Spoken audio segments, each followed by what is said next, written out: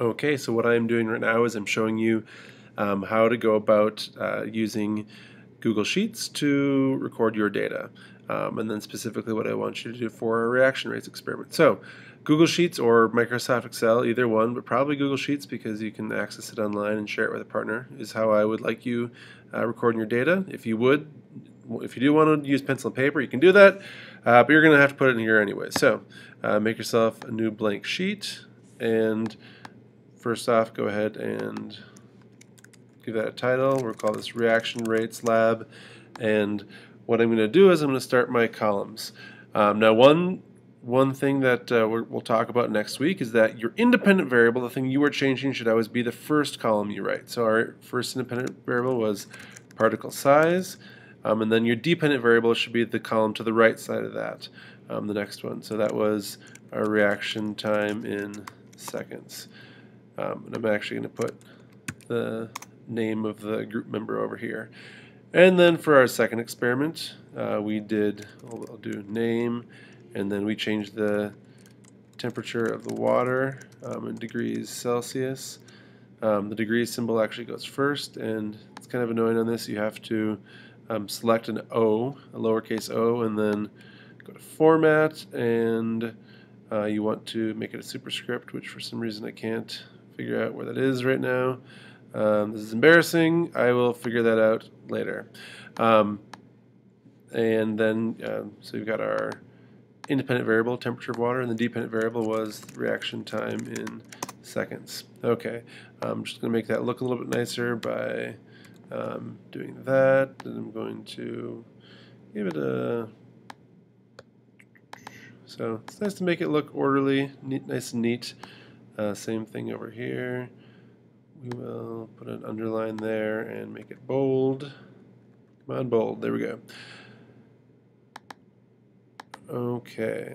So we've got our reaction rates lab here now. Kind of our setup for how this should look. Once again, we always put our IV here and our DV right next to that. That'll make sense later when we start graphing that.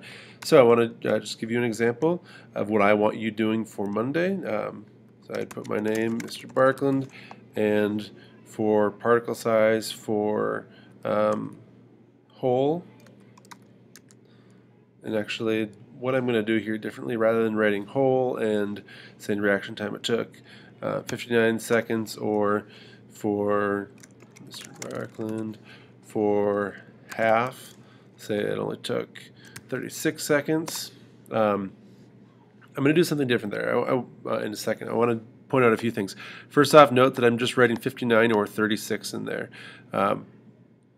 Google Sheets, when you graph it, doesn't know how to read it. If you wrote 59s or 59 seconds, it doesn't know how to read that as a number. It has to just be that 59 in there. And that actually brings up my other point about we can't actually write whole or half there. If we want to graph it, we're going to actually have to do something a little bit different. So what I'm going to ask you to do is 1 represents the whole, 0.5 represents half. Hopefully you can all figure out that a quarter would be represented by 0.25. And powdered, we're going to call 0.01. And then you can kind of input the data. So let's say when you put it in quarters, it only took 30 seconds, and powdered it took maybe 25 seconds. So this is what your data should look like when you put this in over the weekend. Really key that you have just numbers, no letters. For the temperature of water, same thing. Mr. Barkland, temperature of water, let's say the first time it was 80.9 degrees Celsius, and that took 27 seconds. I want to point out another thing that can give you problems here. Let's say that you used a cooler temperature, maybe you used some ice water. Let's say 6 degrees was how cold that water was. So pretty cold. And that took 4 minutes and 39 seconds. So hopefully you can figure out that that's not a number that it's going to be able to read. And also, if you put in 4.39, well, your computer is going to think that that's 4.39 seconds. What you would actually have to do is figure out, okay, 4 minutes and 39 seconds. How many total seconds is that? So doing a little bit of back of the envelope math here. 4 minutes, 60 seconds per minute. Multiply those together. That should give you 240 seconds plus the other 39 seconds that from the 4 minutes and 39 seconds. And that should give you a total of 279 seconds. So you want to keep your units the same. If you did seconds up here, every single answer needs to be put in seconds. Very crucially important. So the last thing we're going to do is down here, I'm going to actually rename this mesh 1 down here, and then I'm going to actually copy it. So duplicate. And now we've got a copy of mesh 1 down here. I can call that mesh 2. It's the exact same looking file right now. I'm going to duplicate and make a mesh 3, and I will duplicate it one more time and make mesh 4. So what I want you to do is I want you to put in the data for your class. Oh, there we go.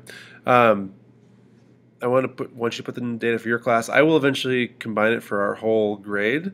But for right now, I want it organized by which mesh you are in. So you're going to put this data in, and then on Monday we are going to start talking about how we actually graph that data and how we label graphs, what we can do with that. So that is your homework for the weekend, watching this video and then actually putting your data in here.